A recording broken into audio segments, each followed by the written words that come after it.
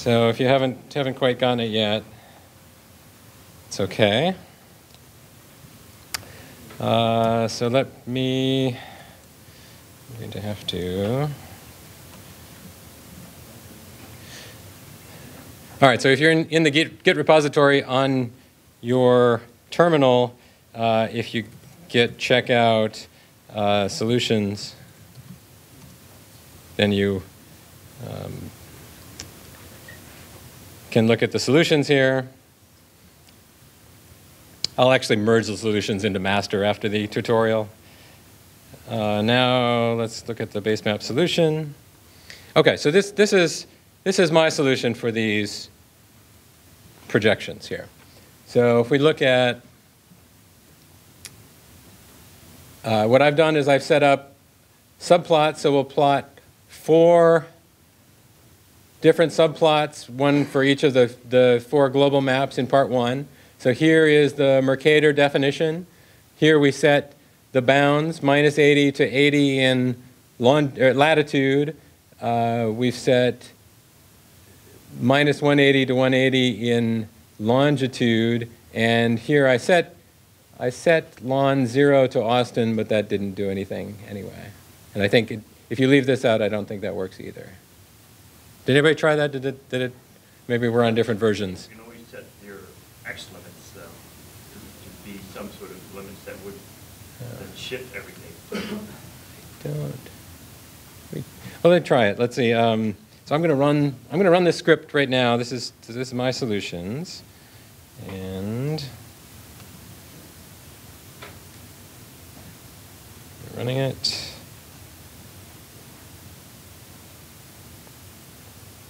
And it should pop up my, okay, so this is my great circle, and they're on top of each other. Here's the part 1 for the 4 different projections. So there's Mercator, Robinson, orthographic, and azimuthal equidistant. Does anybody know what the azimuthal equidistant is doing here? It's not quite polar. So this is centered at Austin, Texas. And every point on the globe has true distance, or scaled correctly distance, from Austin, Texas on a great circle route.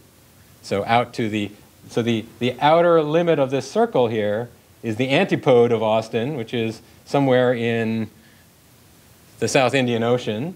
And every point here would be in relation to its distance from Austin, from that center. Right. So this is a projection that airlines sometimes use for routes from a hub or something like that. You can see the shapes are greatly distorted towards the outside. Orthographic, what's the orthographic projection doing here? Yeah, it's a view of a sphere from infinity. There are other projections that are viewing the sphere from perspective from closer by, like the perspective of a satellite or something, are available as well. The Robinson projection, what's that one doing? Just pretty. It's what? It's pretty. It's pretty, yeah. So it's a nice projection for looking at. It doesn't do anything quite right. It doesn't preserve areas or shapes or directions, but it is some compromise between all of those and showing the whole world at once. Right, and this is actually the official projection that National Geographic uses for global maps now, I think, is the Robinson projection. Well, with Austin in the middle, of course, yeah.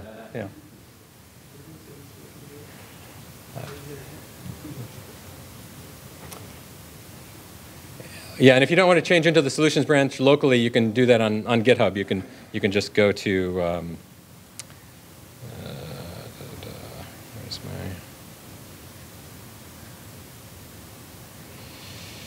there.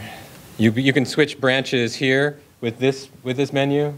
You can go to the solutions branch on the website without checking it out locally. If you want to just switch in your local repository, that's fine, but you can look at them online without doing that. Right, so here's the base map solution. Is there.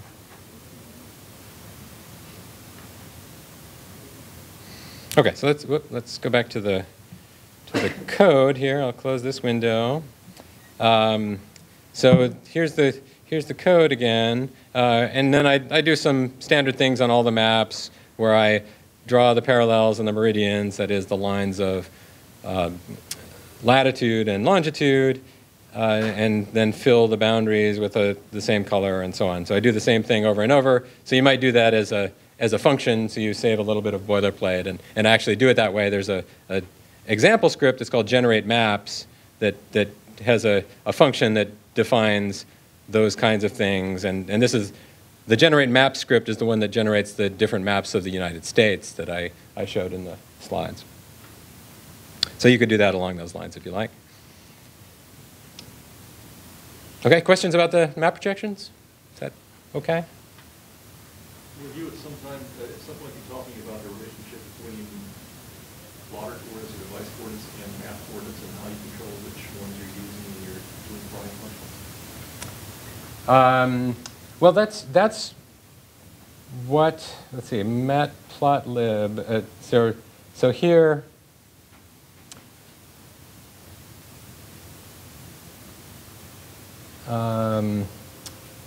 yeah, I guess it's a little bit ambiguous because some of the functions take geographic coordinates and some of them take map coordinates. But do you just mean I'll show going you. back and forth between projection coordinates and map? Well, I know how to do the conversion between the two because that's just like n, right, with x and y. But if you're choosing to do like a plotting function, I mean, some of the ones that base map or that base map provide, they do it directly in latitude and longitude coordinates, right? So if you do a matplotlib type thing on top of an annotation, are you supplying conversions to x and y? Yes, so if you're doing a straight matplotlib layer, that's going to be in x and y, which are map projected coordinates. Now, some of the, so this is in projected coordinates. So here I'm drawing the dots for the city locations. The great circles, though, the great circle method here, draw a great circle. That's the method that actually draws those great circle curves. Those take points in latitude and longitude. So here I do Hawaii to Hong Kong, Hong Kong to Moscow, and so on. Here, when I do, take a look at this line. I'll show another example of this later, but here I do the conversion of all five cities at once. So here there's a little bit of Python sequence magic. I took a list of tuples. I unpack it into an argument to the zip function, and then I unpack the results from the zip function into the arguments for the constructor. Well, I'll show you another example of that there. But instead of having to refer to every coordinate separately and then putting them all back together manually, I here unpack, zip, unpack those functions. And here, those projected coordinates for the dots are x and y. And then let me find my plotting window again. Where'd my plotting window go? Where did my plotting window go? I've lost my plotting window. Let me try get it again. Must have closed it.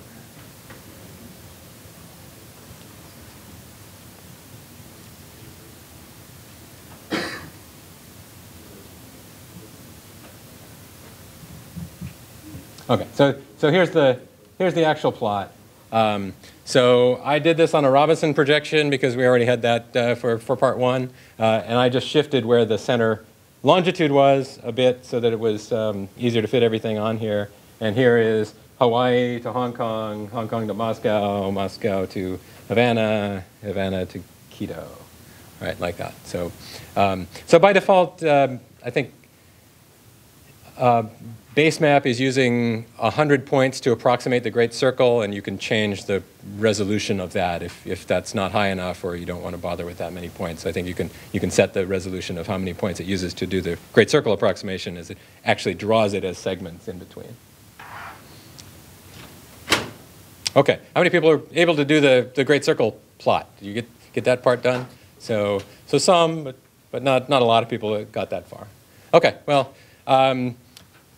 take a look at that and see that you understand it, but we're going to move on to to other parts now. Oh, am I off the internet? I agree. All right.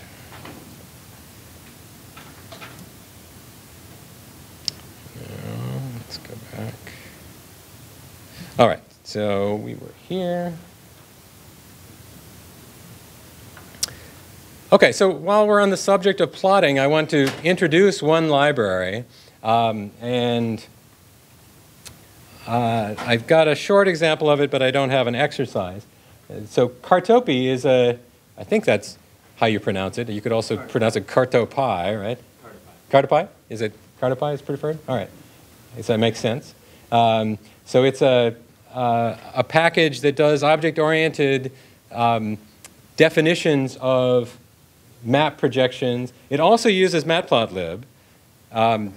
But the idea is to have a sort of higher level interface to create maps from your object. And it also includes Shapely, or interfaces to Shapely and PROJ.4 and does things like that. So here's a quick example. This is from the Cartopy documentation that generates a map around Africa on these axes. Here you add features to your plot axes, and those features are land, ocean, coastline, borders, lakes, rivers, and so on. And you add all of those things, and then you set the limits to your map, and then it generates the map of that area. So it's a nice interface for it. So check that out. I think there's a talk on Cartopy tomorrow afternoon as well. Cartopy, sorry. Cartopy. Okay, so now from plotting, let's talk a little bit about data. So getting data onto our maps is really what we'll spend the rest of the time on. And just so we all know what we're talking about, the geospatial data world is divided into two kinds of data. We have vector data, which is points and lines and polygons and various combinations of those, and raster data that is grids of XY data that may be in some projection or other, but they could correspond to images, to digital elevation models, to samples of a gravity field or something like that has coverage over an area, and you're sampling them at grid points.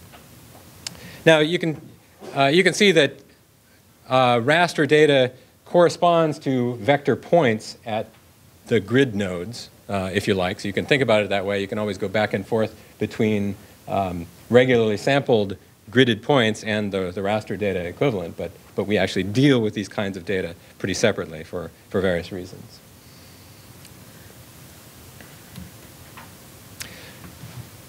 So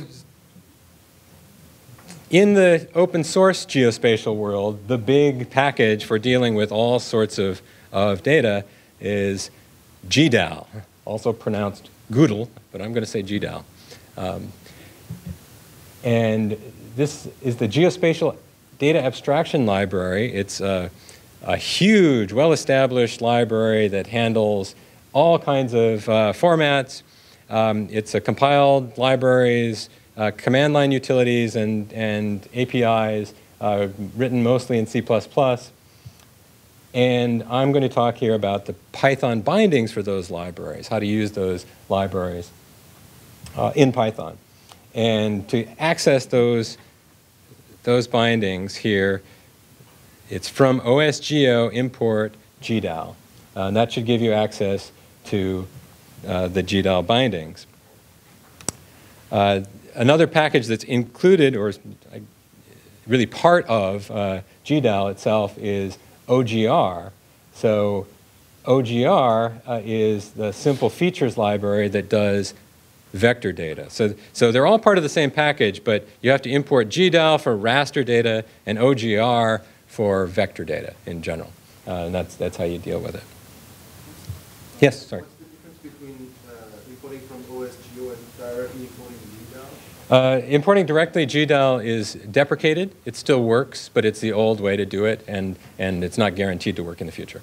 Yeah. So this is the preferred way to do it. It's all under the OSGeo umbrella. That's the open source, open space. I think it's open source Geospatial Foundation that maintains GDAL and PostGIS and a few other open source packages that are important tools.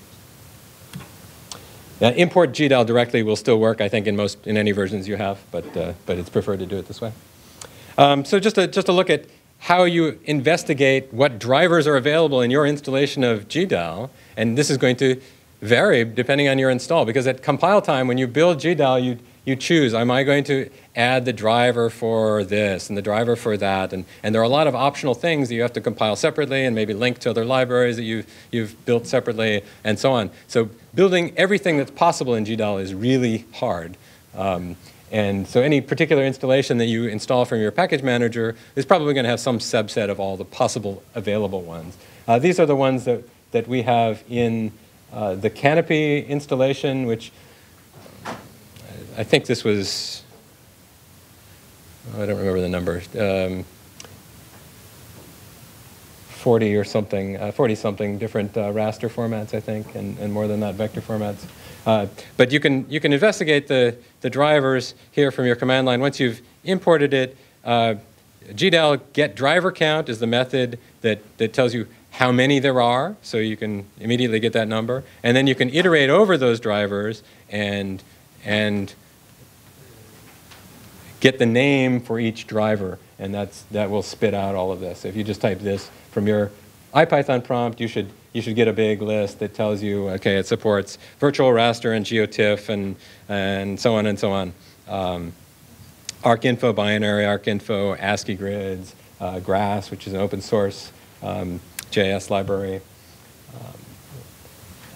and all that. So now I'll show a couple examples of using the GDAL library to read raster data. So here, this is the topography of the island of Kauai in Hawaii.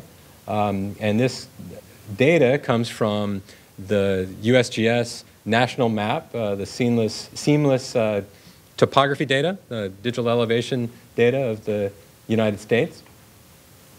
And there's an example script that actually does this.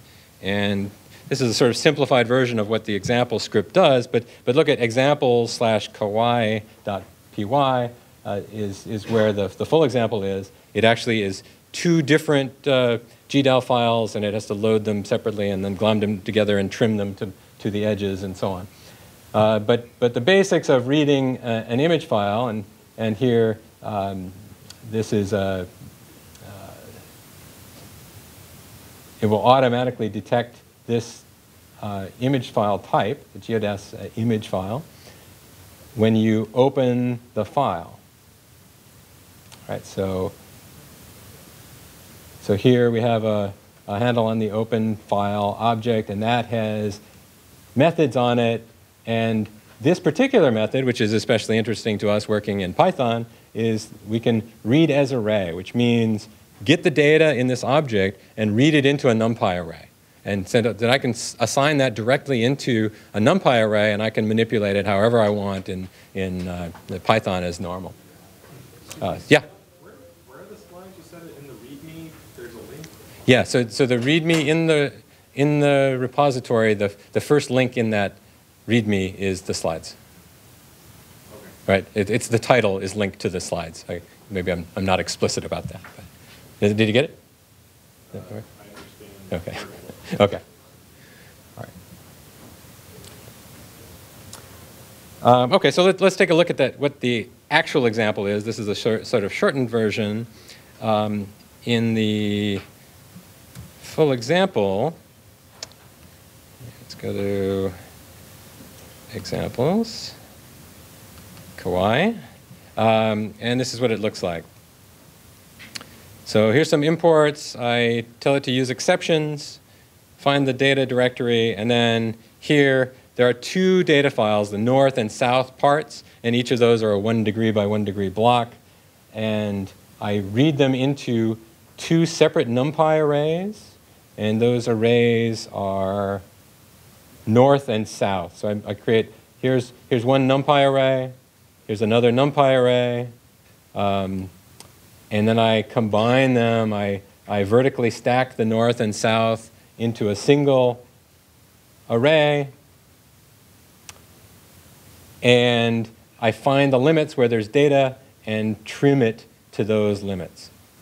Right, so here, I do 2 things. Here's trimming the limits to those places where there are data, the minimum and maximum indices in rows and columns. And here is setting the zero values to NaN,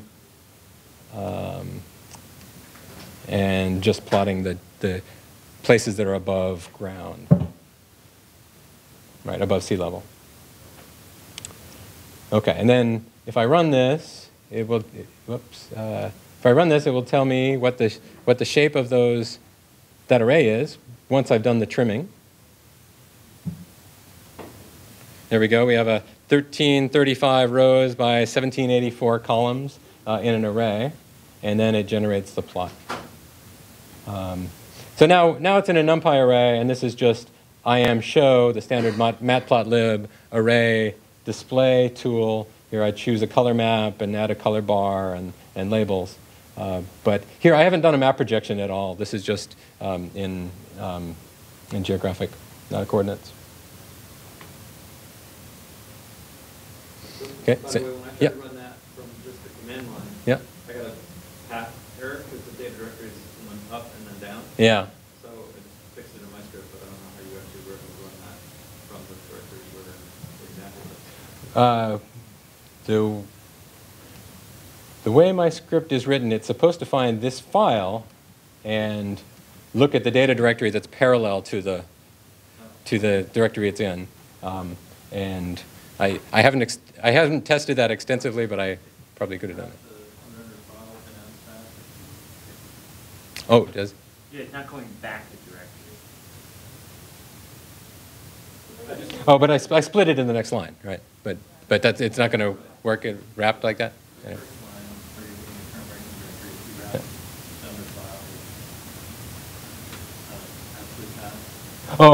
Oh, yes. Right, okay. Got it. Right, so to wrap the file here with os path.abspath, and I think I have done that in some other scripts. But then then it's not environment dependent on how it's looking for it. So I think that'll fix it. Yeah. Okay. Yeah, thanks. Okay, let's see if it still works for me. Okay, and other people able to run that script? The Kawaii script runs for you and loads that data? Before that, Yeah. I mean, if you manually set that data directory, it should work. But my magic for finding the data directory doesn't work if you run it if it's finding a relative path, right? Oops. There's a painting error here. All right. So that's a basic example for running with raster data. Let's look at another one. Yeah, sorry, yeah, go ahead. I reversed the name, just to try something, I reversed the names of image north, or image _n and image _s. Yeah. It's not the same rendering. If you reverse them, I mean, it should have stacked them the other way around, right? Yeah. So, I mean, that's...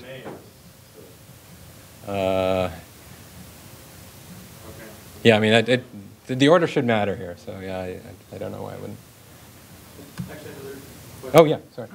So the one problem I had early on with the GDAL Python findings was I couldn't find a whole lot of Python-specific documentation. Yes. Is that changing, or has that changed? There are a couple good tutorials out there. So first of all, the GDAL API examples have Python examples, but they're not very detailed. So that's one place to start. I actually just saw a reference to a cookbook. I'll see if I can I'll see if I can find that link and show you. But I did find some cookbook examples that were really useful recently as well. I don't have them in this presentation. It's a little bit annoying when it says like, oh, well, here's the CA. Yeah, no, that's correct. So yeah, I mentioned here, for the most part, this is just a straight wrapping of, where did I mention it? Yeah, it's a straight wrapping of the C methods, and you have to look up the C methods. And the bindings for Python don't have any help. There's no doc strings in them, right? So nobody ported the doc strings to Python so that you can get help at the IPython prompt, right? So there would be a good contribution if somebody wants to port all the doc strings to. Yeah, exactly. So probably there's a lot of documentation in the C++ source that you could use to generate that, and there are API docs and so on that someone could do that, but it doesn't exist. Yeah. Just as we mentioned, I think you're going to show Fiona later. And Fiona, yeah. On the vector side is that pythonic representation. Yes. Yeah, that's right. So a raster Fiona would be nice. Yeah. There's nothing that fills that gap. Yeah. No, I agree. There really isn't. Yeah. Okay. So one thing I'll mention before we go on here. Another way that the bindings for GDAL are not very Python-like is that they don't raise exceptions.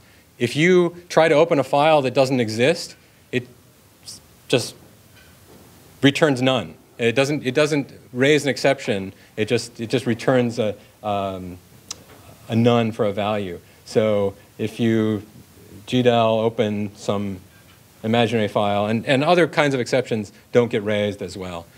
So errors that happen just don't have a return value. And a lot of functions have a 0 return value. You have to check a return code, which is not very Pythonic either. Yeah, it's a pretty thin wrapper on the C++ library in a lot of cases. But you can enable the exceptions. You just say gdal.useExceptions, and from there on, it will raise exceptions for those errors. And so in the example scripts, that's what I do, so that it's more what we're accustomed to. We don't have to test that the file handle is none or not none.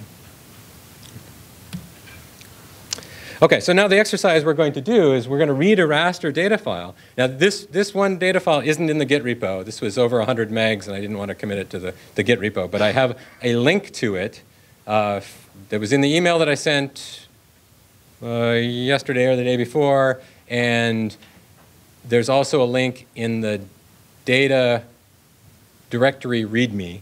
And I can, yeah, that should be enough. This is a GeoTIFF, I believe it's called Manhattan.tiff. It's Manhattan.tiff. So if you have this file, it'll be Manhattan.tiff. MS data.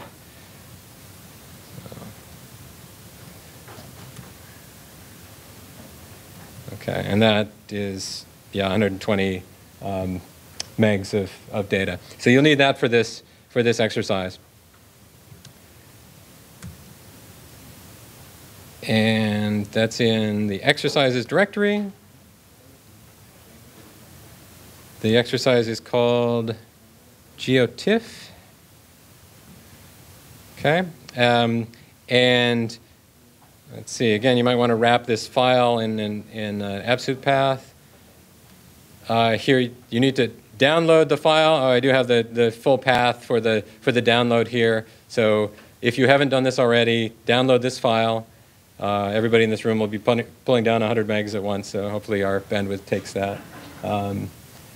Then you will open it and take a look at it, read it into a NumPy array, and you can try setting the map limits.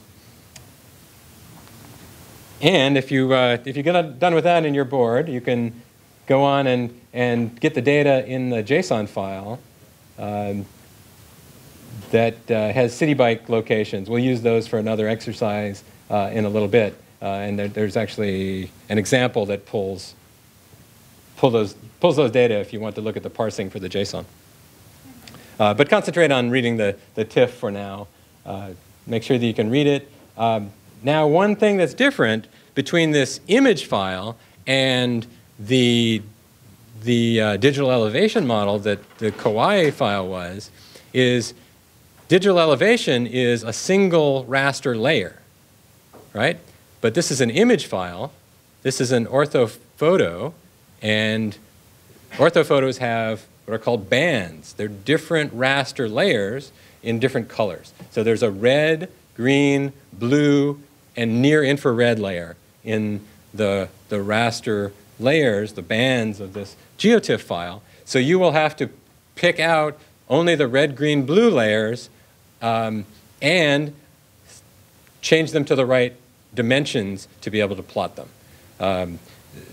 It's the row of the NumPy array, the first dimension of the NumPy array is the band. So you have to do something to select the raster red, green, and blue bands out of that file. So that'll be the NumPy manipulation part of this exercise. Okay, so go ahead and get that file and get started on this exercise, and I'll give you a little time to work on that.